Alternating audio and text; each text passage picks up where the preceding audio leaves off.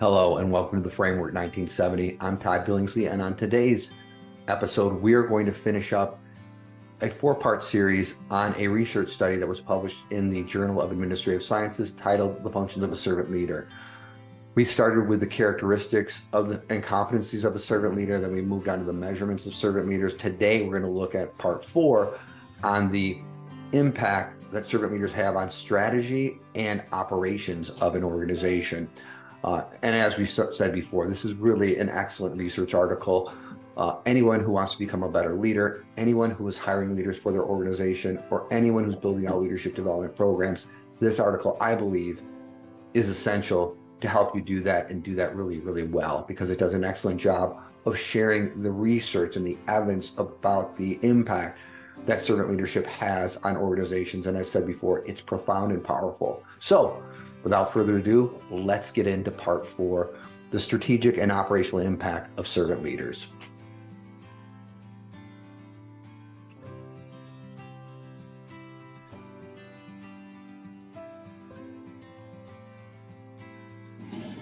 Strategic leadership is divided into two main functions, as the authors found in their research. 1, to set, translate, and execute a higher purpose vision, and 2, to become a role model and ambassador. One of the servant leadership competencies identified by the literature review was to set a compelling vision for an organization. A higher purpose vision is worthless without translating it and executing it. It is vital for servant leaders to translate the vision into workable goals that is clearly understood by followers.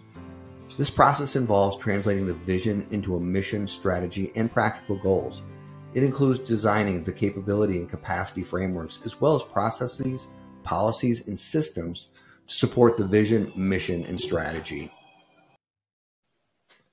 The process of developing the capability and capacity frameworks and supporting it with relevant processes, policies, systems relate well to the factors of high-performing organizations, such as establishing and communicating a clear vision, mission, and strategy, being customer-oriented, having simple, standardized, and innovative processes and systems, and ensuring continuous learning and development and sustaining a high-quality workforce.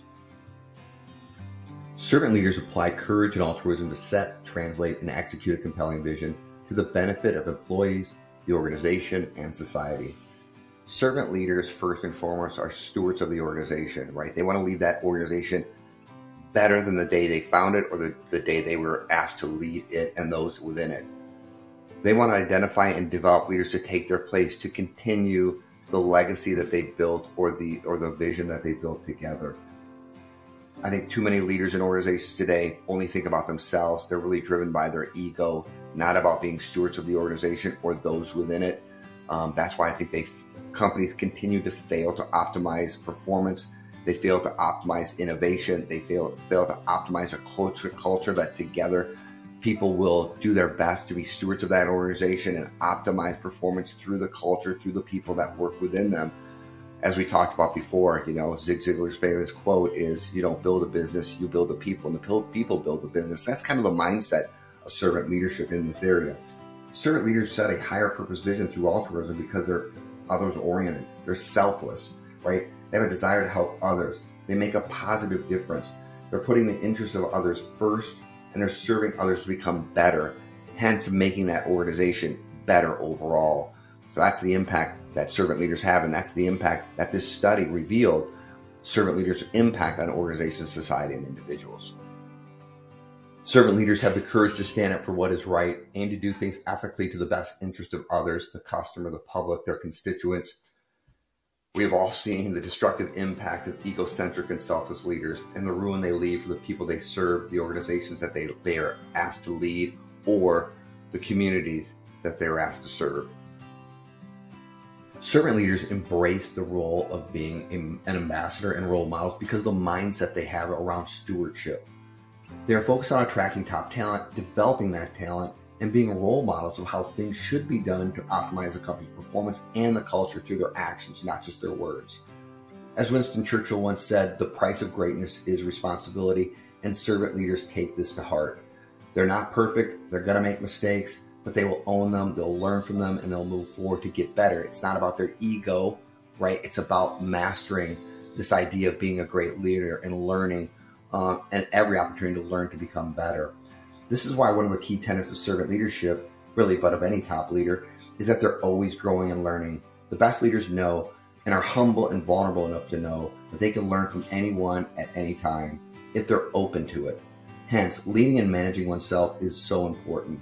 To grow, to learn from mistakes, to the dedication and discipline it takes to become a great leader, it isn't easy or a linear process. It's messy, but great leaders accept this. They are vulnerable, humble, and gracious enough to be transparent about the work they're doing to become the best leader they can be.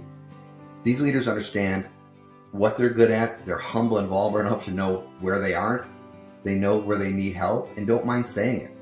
This drives so much trust, so much belonging when people know you're not perfect, that you have weaknesses, you have opportunities to grow, and you're open to this and you share this and you're willing to listen to others to make yourself better. That is truly powerful stuff. This mindset of personal growth, right, of being humble, being vulnerable, is the mindset that enables servant leaders to flip operational orientation on its head, because the operation is not about pleasing the leader, it's about pleasing the customer. And you please the customer best when you have a highly engaged, highly purposeful, highly developed employees who focus on making that customer's experience exceptional. For servant leaders in an operational environment, their mandate is clear. It's 1, to align, care, and grow talent, and 2, continuously monitor and improve. They instill that Kaizen mindset that permeates the organization and every employee in it to get better and continuously improve and grow and develop so they become better, and hence the company becomes better, performs at a higher level, innovates faster than other companies, and provides exceptional customer experience. This is part 4 of a 4-part series from this research article, The Functions of a Servant Leader. As I said at the beginning, the impact that servant leaders and servant leadership has on an organization is so powerful. This study has helped me frame my new company called The Framework around the characteristics, competencies needed to lead a high-performance organization. I hope you enjoyed this series and that it empowers you to become a better leader, to hire better leaders, and to optimize the culture and ultimately the performance of your organization. Thanks for joining me on this 4-part series. Please join me on The Framework 1970 on YouTube or on LinkedIn.